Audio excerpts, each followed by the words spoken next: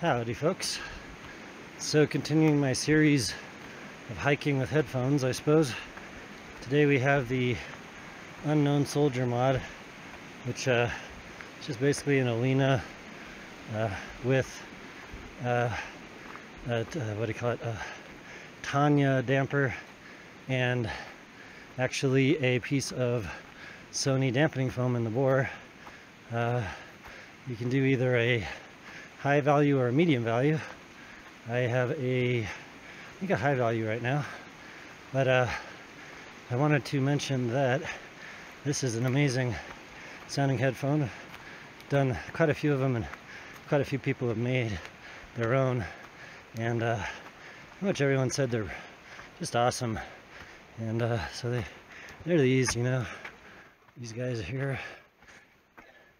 and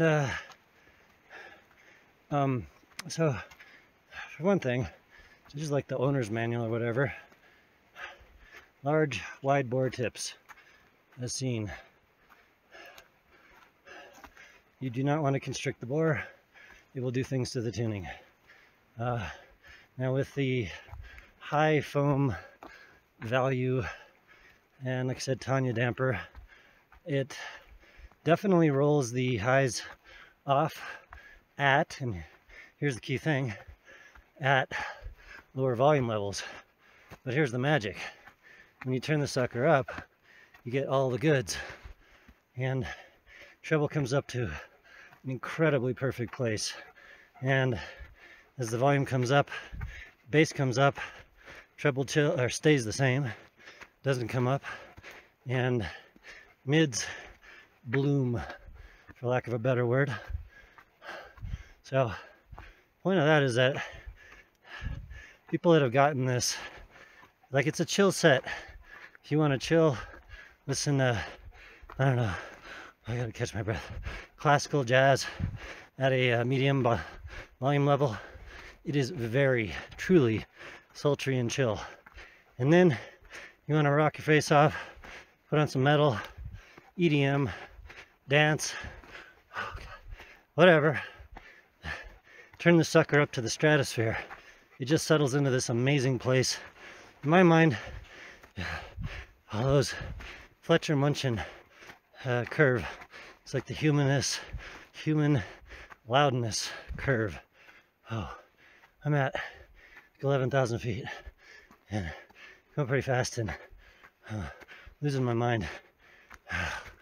Anyway, Unknown Soldier has a lot of special qualities, and if I had to say, it's probably the pinnacle of what I like to listen to in the tuning for this particular headphone driver and everything. And I've said this, but it's the culmination of like a year's worth of work. Both me, Hawaii Bad Boy, did all the heavy lifting, but end of the day, phenomenal headphone, man. And I can't recommend it highly enough. The 3D staging is absolutely incredible. It's just fucking phenomenal. It's at the top level of the game.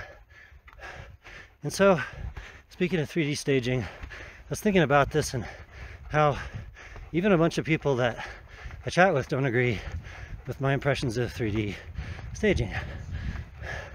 And I came to this conclusion that, a V-shaped or U-shaped tuning gives me the impression of a deep stage. Definitely. Feels deep. But what it doesn't feel like is the 3D in 3D space. There is a little bit of it in there, and it definitely might make it easier to hear the lesser tuned headphone 3D, but it's not the same. So in my mind, V-shaping means your pin gain is going to be after 2.5K, arguably could be somewhere between 2.3, 2.5, but as soon as we go below that, again, the pin peak, we're starting to get shouty, and it gets more in my face. Sound loses its 3D qualities, and like vocals and things tend to get just overbearing in the mix. So that's kind of where my mind goes with that. So V-shaping would be, good examples would be the RSV. It actually has a slight V-shape. Its pin is at like 2.9, 2.8 K. And in my mind, it's a very nice, like, middle ground between quote-unquote normal pinna, like 2.5, and something highly V-shaped, which would be, I don't know, peaking at 4K. So just things to think about. And right on, and I'll talk to you on the next one.